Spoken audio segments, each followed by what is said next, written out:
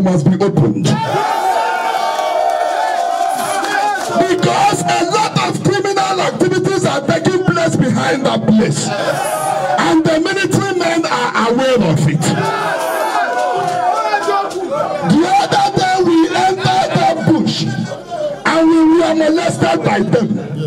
We knew what we passed in their hands. Now the second demand, we don't want military checkpoint at Lamana Junction again.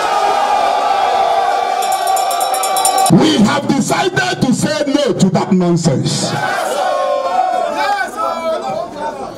A lot of kidnapping activities have been taking place in this vicinity. But the worst of it is this.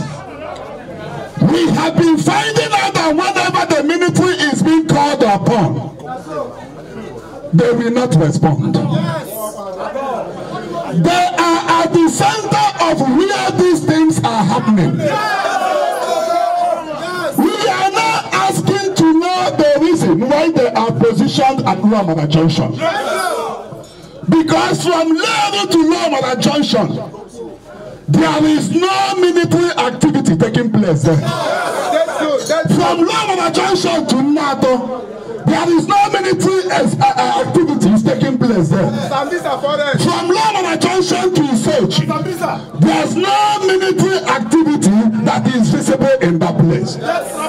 If we get any security information and we pass it to them, they will just mess it up. We have come to see the chairman of the local government. We need intervention from Umunochi, well-placed citizens.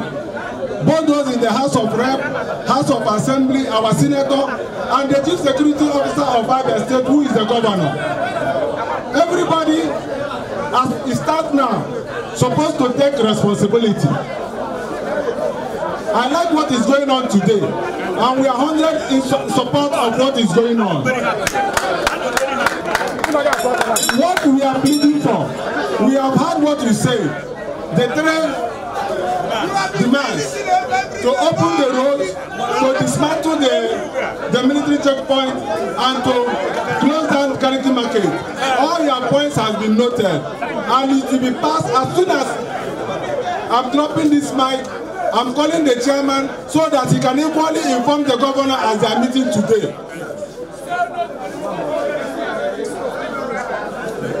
There is nothing like political statement here because January this year our workers were kidnapped. I was in the forefront of negotiation. I knew what I passed through personally. So the kidnapping, anybody can be a victim, including myself. I can be a victim tomorrow. The area is tough, the better for all of us. The thing is crippling our economy. So I love what is happening here today, and I want to assure everybody that adequate steps will be taken and the situation will be arrested before the 7 days elapses.